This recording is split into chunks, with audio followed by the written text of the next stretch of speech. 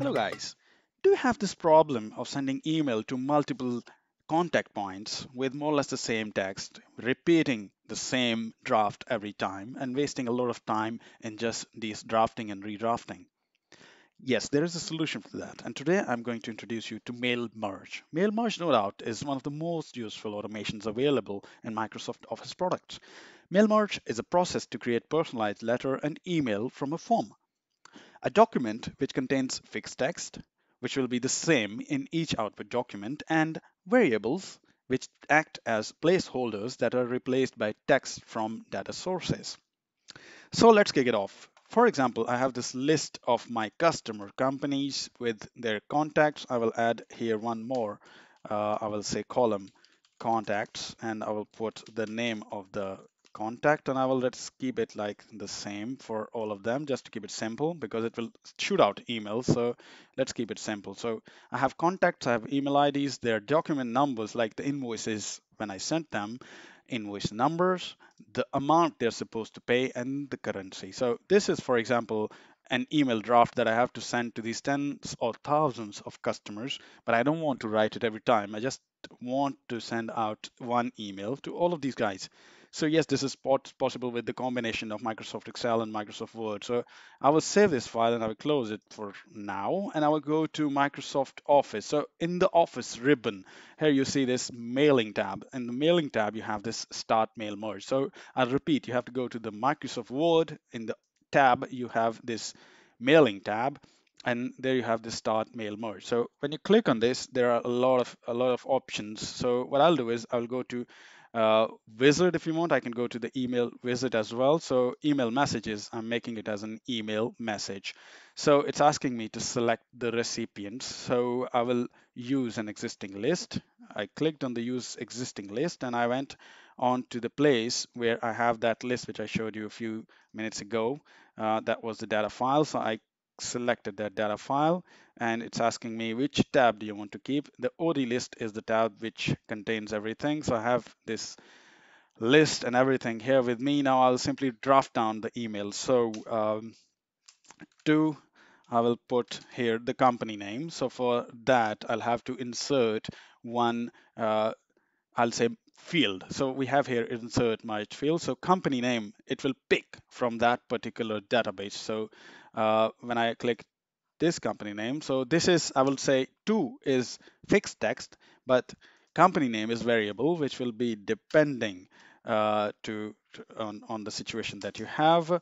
Uh, Dear Mr. So I will write a text to that person. So for that matters, I need the contact. So this is the contact person. Dear Mr. With reference to my invoice number. Now I will put to invoice number. I'll put an invoice number here. Worth. Now I'll put the value. So for that, I have to go get payable amount and then currency as well. So one space and I will add reporting currency. So we have currency here, payable amount, and stuff like that. So now I will continue with my further process. So reporting currency I put here, I will put a full stop, or rather I will continue it with reference to invoice number. Worth is submitted on, now I will add a field of document date. So submitted to you on this date. I would like to remind you that payment is due for this invoice. Hence, I would appreciate if you could confirm the payment date. So these were the fields that we used inside here. I will tell you how you can use this email ID field as well. But for the time being, I'm using this as a body of the text. So thank you. Best regards, vendor 123, whatever. So now the text is ready. When you're done with your text and you're ready with sending it out, you will simply go to start mail merge.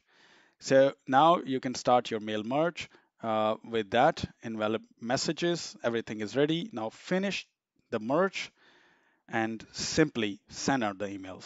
Now, when you want to send out the emails, the pop-up comes up and it asks you where is the email IDs.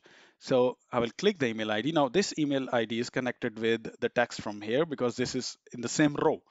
So the subject is payment reminder.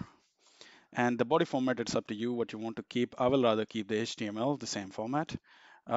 Let's take one example here. You can send all emails. So if you have 10,000 customers, one email click will send out all the 10,000 emails. So I will say only current record. So for the time being, I'll send only one email just for a sample. I'll press OK. Now, email has been sent out to one of the customers. So I will go to my emails now and I will see where the emails are.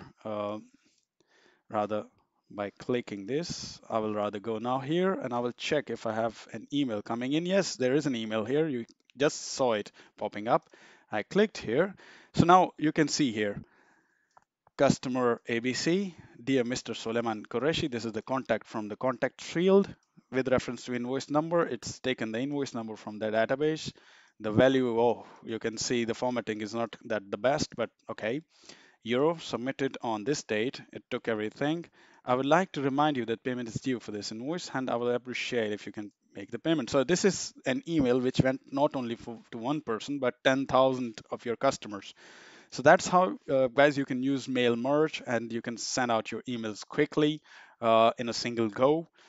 Through your database. This database can be anything. It can be an SQL. It can be directly downloaded from SAP. It can be Oracle, anything.